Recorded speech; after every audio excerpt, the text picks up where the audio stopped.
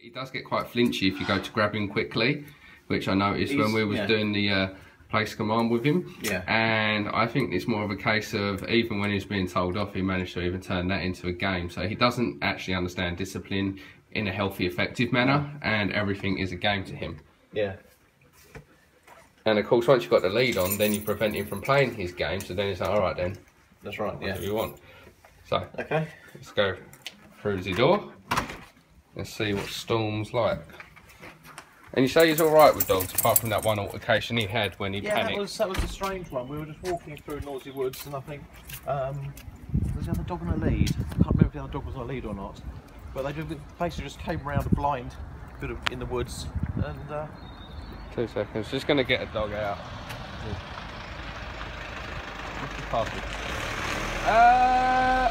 Get out, Logan.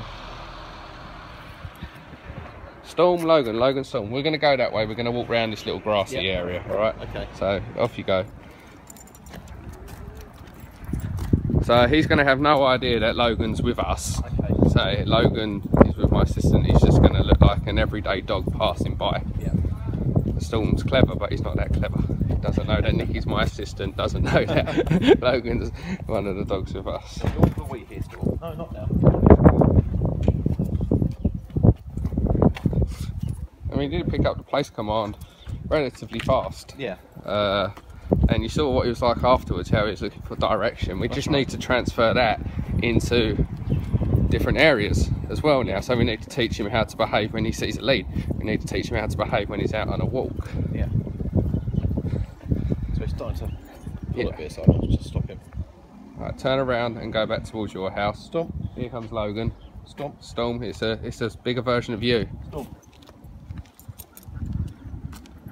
Nick, you go that way, mate.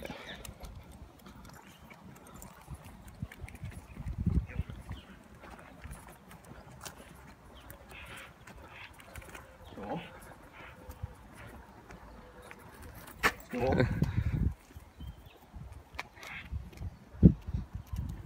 Stop. He does look like a playful dude. Although, right, turn around, Nick, and just take Logan back. So what do you do in this sense? Normally I'll just carry on walking, and after Alright, we'll do that. 10 paces, he'll Yeah, you go and put Logan back, Nick.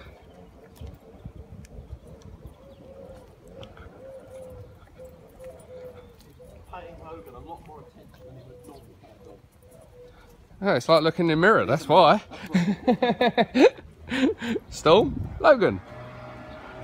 Storm, Logan. Hey, bud. How you doing? And there's Storm. Right, what we're going to do, I'm going to go and get you a better lead that's going to give you more control out of the van. Yeah. Okay, I want you to put Storm back inside. Yeah. Leave his lead clipped to his collar for now. Yeah. Okay, so we can prevent him from doing what he wants, and that's running around turning everything into a game. So just put him back on, just attach his lead to his collar, take his harness off, sit down, do what you normally do, and I'll be back in a couple of minutes, all right? Okay, I'll leave the key in front door. You can be practicing place while we're here. Look, take all my treats. Okay. Take all of those and just practice that. Yeah, cheers. Until I come back. See you in a sec.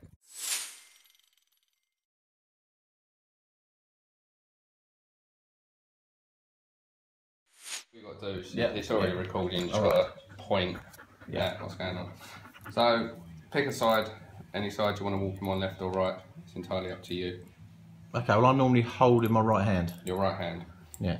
Okay, so we're walking on your right. So slip lead goes over his head, all the way at the top, clasp comes all the way down, keeps it in position.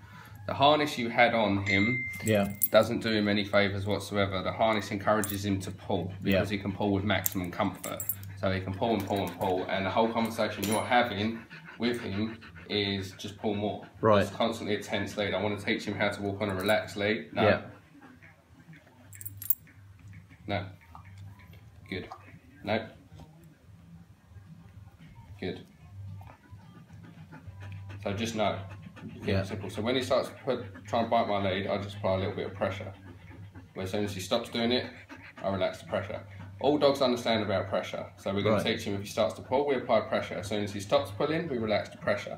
So it's up to him how long the pressure stays on for. So the next thing you want to do is go towards the door. Oi. So, bring him round, pop him into a sit. Good. No more turning things into a game. So, door open doesn't mean he can run out. So look, short lead. If he goes to move forward now, all I do is tell him no, shut the door. What I'm looking for is some acknowledgement that I exist. Right. Okay, so door open doesn't mean you can go out. I'm looking for a bit of eye contact from him so he knows that it's me, and then I'll simply give him the command I want, which means we can go. So in this sense, it's going to be looking at me lead, sniffing me lead. If I move forward now, I let him know that staring at the outside world is what gets you what you want. But look, there's nothing holding him back. Eye contact, let's go. So he has to wait for permission. So the next thing we do is we start walking. If he starts to, let me shake it off. If he starts to go in front, I pull up and I relax. Up and relax. Up and relax. So I can walk now without having my back pulled out. Yeah. But I'm giving him direction. No, good boy. See that? Yeah. Bite my leg, I can tell him no.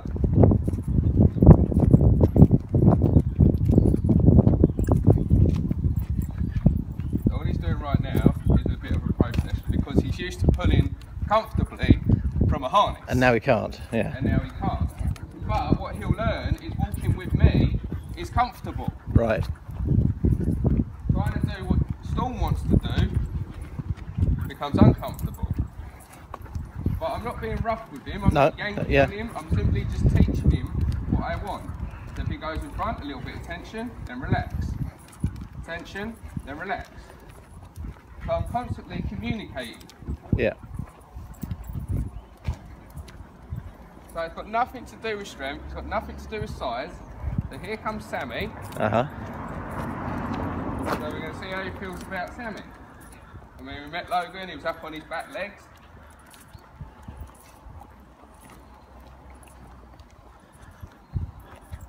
So you just stay there a second. Yeah.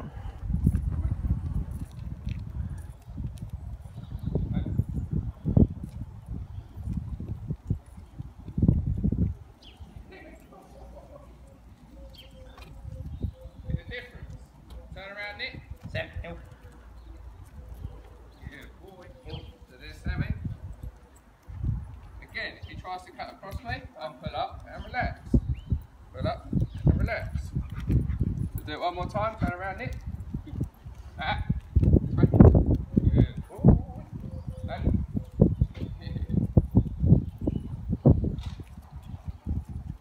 at the focus he's beginning to give me now. What do you want? Right. What do you want? So we can take it one step closer, so drop our lead. Stop. Down. Down. So look, just because Sammy's there.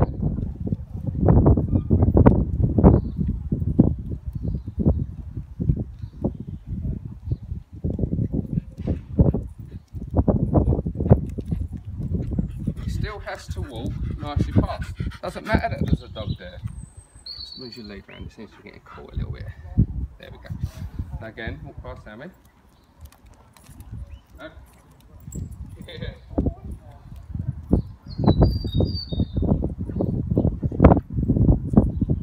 Lunches, I stop. Carry on. What I want to teach him is just because there's a dog there, remain under control. You can see the dog in a second. Yeah.